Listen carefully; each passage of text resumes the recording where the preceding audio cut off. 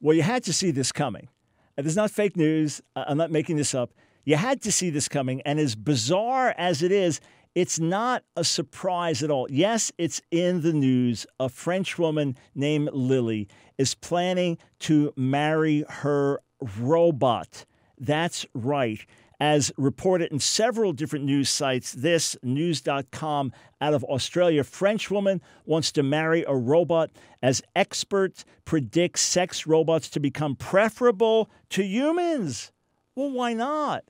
She said, we're not hurting anyone. She says, we're not hurting anyone, and we just want to be happy. Why not? She found that she was more attracted to robots, to humanoids, than to people, and calls herself robosexual. And hey, I, for one, don't want to be robophobic. I don't want to be a robophobe. Hey, if love is love, it's a matter of happiness. It's a matter of her being happy and the robot being happy. And you have experts like Dr. David Levy or Levi who says the future has a habit of laughing at you. If you think love and sex with robots is not going to happen in your lifetime, I think you're wrong.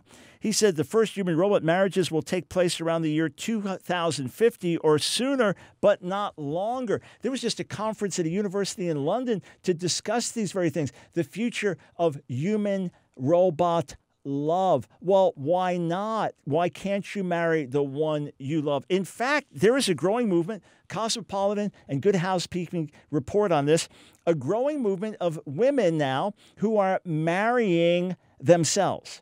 This is not as isolated as you might think. Here's a major article, Why I Married Myself.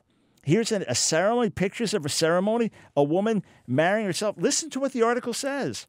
Self-marriage is a small but growing movement. You say, what do you say today? What vows? You say, I choose you today. Here's some of the other vows that they use. I will never leave myself. I promise to ask for help when I'm suffering. I promise to look in the mirror every day and be grateful. I promise to give you the incredible life that you long for. The article says self-marriage is a small but growing movement with consultants and self-winning planners popping up across the world.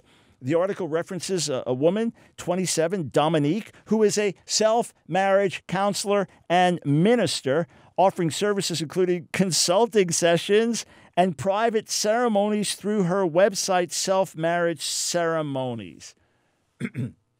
Hey, if marriage is not the lifelong union of a man and a woman, if it's simply the union of two people, then the obvious question is why two? Why does it require two? Why not three or four or five? If love is love and everyone's consensual, why not? Well, why does it even require two the other way? Why can't you marry yourself? If you want to marry yourself and that's what makes you happy, why not? And then why can't you marry your pet? People have done this. We've documented that. Well, then why can't you marry a robot? Look, there are some people intensely lonely. I don't mock that. They form bonds with their pets. They're very close to them. Well, why not form a bond with a robot?